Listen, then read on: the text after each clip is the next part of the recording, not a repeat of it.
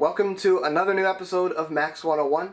Today we'll be talking about HVAC. So if you don't know what HVAC is, it is heating, ventilating, and air conditioning. If you work in an office building or apartment building or any modern building or whatever, then yeah, this is what keeps you cool at a 68 degrees when it's 100 outside.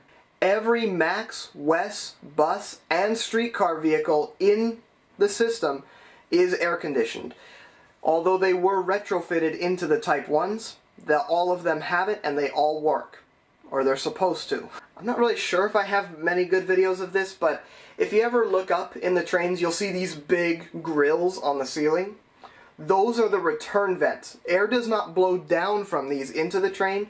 These are the return vents, so the air comes back up through these to go back outside.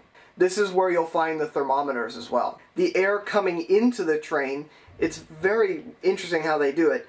The air comes into the train through where the lights are. So the lights kind of hang down from the ceiling slightly, like they stick down into the train car a little bit.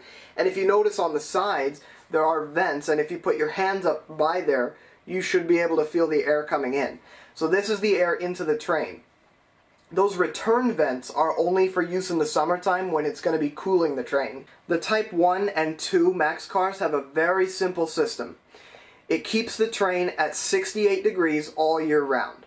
The Type 2s also have a nice feature which introduced baseboard heating in the trains, and those kick on if it's below 55 degrees outside and it has a set temperature of 66 degrees for the inside.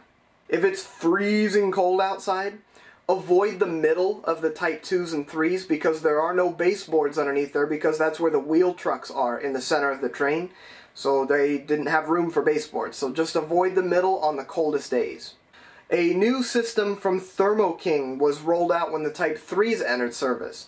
These have more of an advanced air conditioning system. Basically what it tries to do is it varies the internal temperature based on the external temperature. And by doing so, it's supposed to make it more comfortable inside the trains. If it's below 60 degrees outside, it will keep the internal temperature of the train at 66. And this will gradually scale up to 72 degrees once the outside temperature hits 72 or higher. The reason why they did it like this is because if you dress for the cold weather and it's cold outside, you're going to be bundled up in very warm clothing, and so they keep the temperature a little lower inside so it's more comfortable. And in the summertime, when you dress with less clothing and you're in a warmer train, it's going to be more comfortable that way as well. So if you're in shorts and a tank top or whatever, and 72 degrees is the internal set temperature, it's going to be more comfortable inside, and so you're not shivering.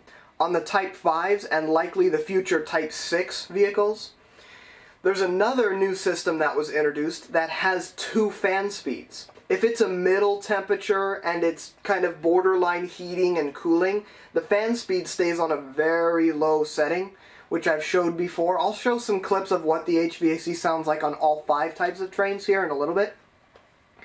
But the lower fan speed is very quiet, and it's just because Oregon is very confused most of the year. If it's just the right temperature outside to where you don't really need much heat or cooling action happening, then it stays on a low speed. But as soon as the act for cooling the train faster or heating the train faster is needed, then the fan speed will click onto the higher setting. All of the train cars that are used are pressurized slightly higher than Portland's natural PSI. The reason they did this is so that when the doors open, it sends a burst of air outside instead of bringing all the cold air inside. Except after a couple seconds, the cold air will start to be flowing into the train, but they are pressurized in a way to when the doors open, it's pushing air outside rather than letting it all come inside.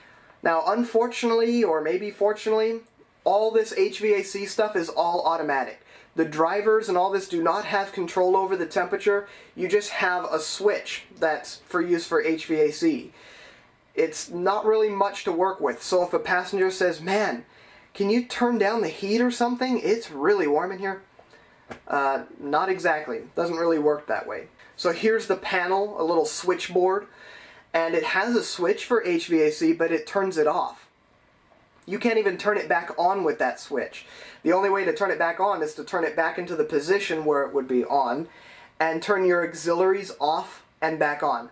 I'm going to be making a bonus episode that should be out tomorrow that talks about auxiliaries and what they are.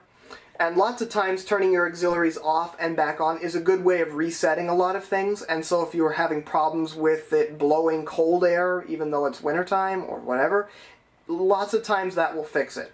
I will now show you a clip of all 5 types of trains and what the HVAC sounds like in them, if you're nerdy enough like me, and it will have them in order, Type 1 through Type 5, and on the Type 5 I will show you the low fan speed and high fan speed. And I'll show you those in just a second, but for now, I am out. I will see you on the next one.